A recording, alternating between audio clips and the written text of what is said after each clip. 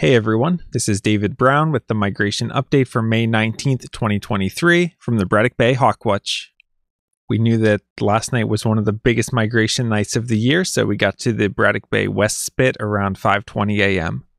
And the sky was really beautiful, and there was a fair bit of wave action. There was a fairly strong southerly wind, so between the sound of the wind and the lake, it made it a little difficult to bird. But there was a really beautiful sunrise below that layer of clouds.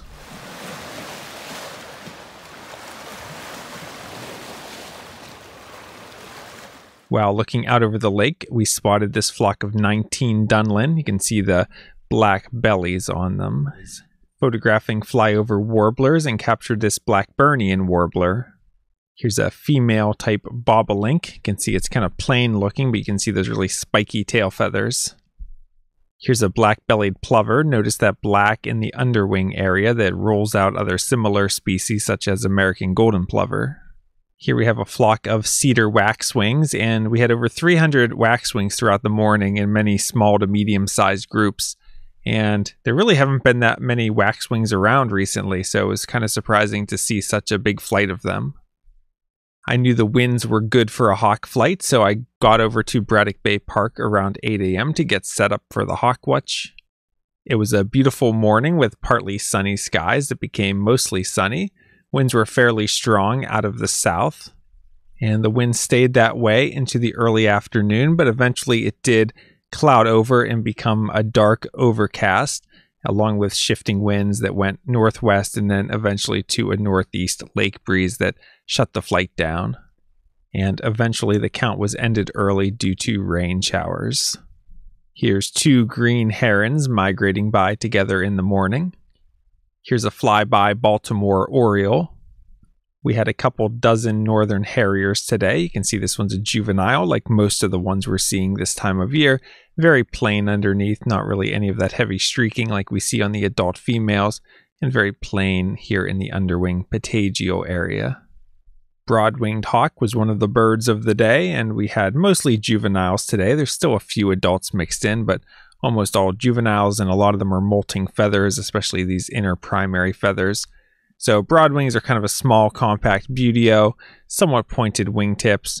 In the glide, they usually have a fairly straight edge to the wing.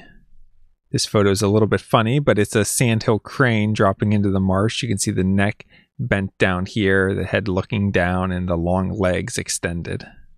Here's a juvenile red-tailed hawk. You can see those dark patagial bars here and the belly band. And it's a juvenile, so it does not have a dark trailing edge to the wing or a red tail yet. And if you look at the eye, I believe there we are seeing the nictitating membrane, which is sort of this translucent layer that they can blink that helps protect their eye.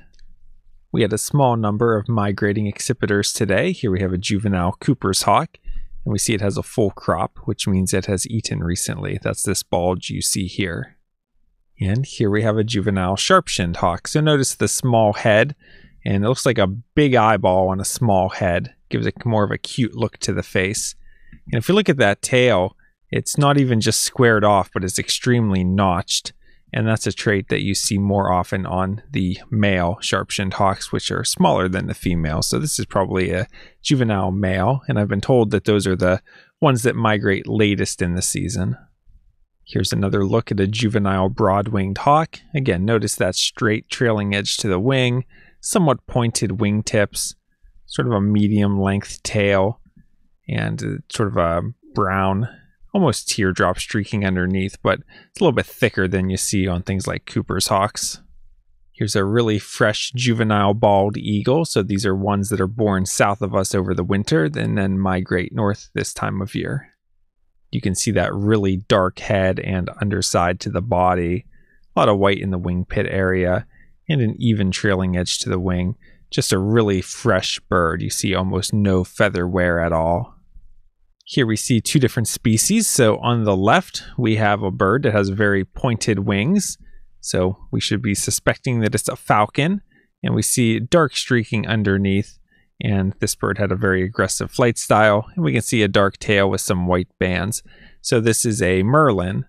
And at the top right, we see a bird with a very forked tail. So this is actually a barn swallow. At one point, someone pointed out a group of 4 bald eagles out in front of us in the distance. And so I put my scope up there just to take a quick look at them to see what their ages were and make sure they were bald eagles and no golden eagles mixed in. And as I was scanning up there, I came across this bird, which was much more distant at that point. But I was happy to see the season's first American white pelican. And this is a species that we occasionally get.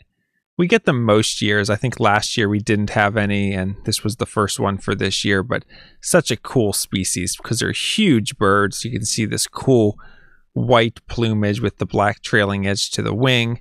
And they just have that massive bill with the throat pouch and even a little knob on top of the bill. So really cool bird to see soaring around over Braddock Bay. And shortly after that, I noticed that someone who was down in front of the platform, who's one of the best birders in the county, was using a spotting scope and looking up at something. So I looked up to see what he was looking at and spotted this bird, which is a northern goshawk. So it's not the best photo because the bird was really distant, but goshawks are accipiters, so they have long tails, although this one's in a soar, so the tail is a bit fanned out. But you can see those wings that have really bulging secondaries and then get more pointed near the wingtip. And again, this is a really distant photo, but in the spotting scope, I could see the silhouette and the shape a little bit better, but kind of a small head compared to Cooper's hawks and just a really big bird. It's more of the shape of a sharp-shinned hawk, but just a big bird. In fact, it was soaring with a broad-winged hawk, and this goshawk was bigger than the broad-wing. So that was a good supporting trait to let us be sure that we had the identification correct. And this is the 7th northern goshawk this season, which is the most I've ever had in a single season. My first season here at Braddock Bay was 2019, when we had 6 northern goshawks. And then, of course, last year and the year before, we didn't have any goshawks at all. So really cool to get 7 goshawks this season. Here's a male American kestrel that was diving into the marsh in front of us, hunting. And that sandhill crane we looked at a minute ago was actually part of a group of 5 that landed down in the marsh. And here they are taking off and leaving the marsh.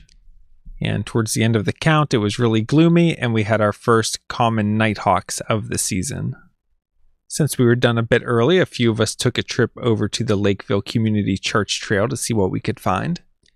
And the highlight there was getting to see a couple of Philadelphia vireos, which is a species that I don't get to see.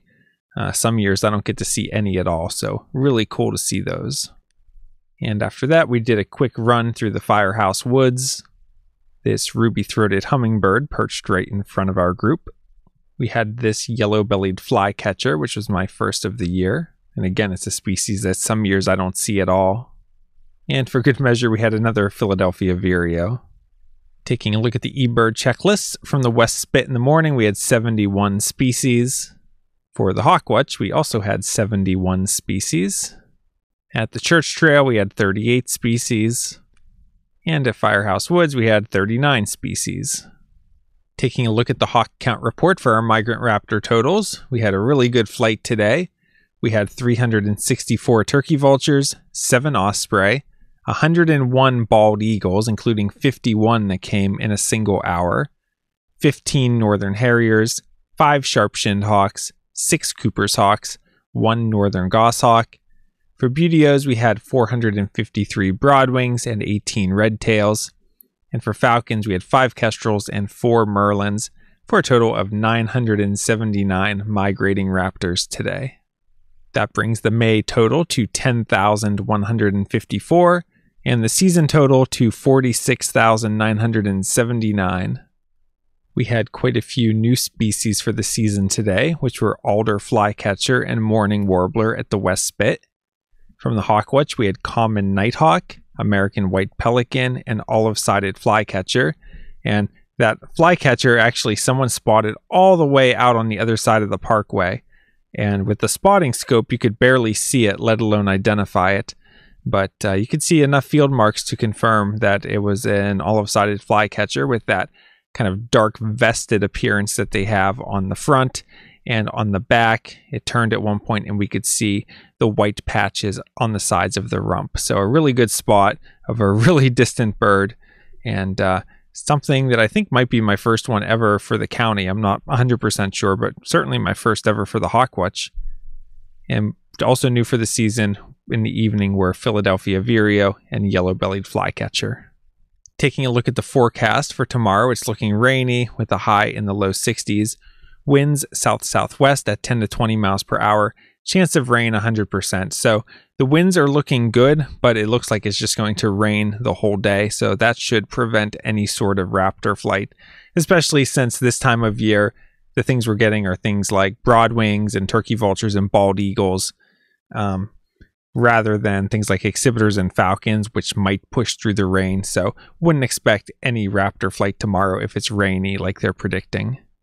However, the songbird migration looks excellent again tonight, especially if there's some rain moving in the early morning. If that hits before sunrise, maybe it'll knock some birds down. And in any case, there should be plenty of warblers and other songbirds around again tomorrow. So might be a good day to be out in the woods looking for those if you don't mind getting wet. For Sunday, it's looking mainly sunny with a high in the low 70s. Winds west-northwest at 10 to 20 miles per hour. So I would expect moderate migration. And for Monday, it's looking mainly sunny with a high in the upper 50s and light to moderate northeast wind. So would only expect light migration, and the count may be held from Frisbee Hill. All right, well, we knew today would be a good day, and it certainly didn't disappoint. A lot of first of years and some nice rarities showing up with the olive-sided flycatcher and the American white pelican, among others. There's also a Heermann's gull that was found over at Sodus Point, so that's a really exciting discovery over there, and a lot of people, I hope, got to see that. We're still right in the peak time of the spring songbird migration, so I hope you can get out birding soon, and maybe I'll see you in the field or out on the Hawk Watch platform. From Lake Birds, this is David Brown. Thanks for watching.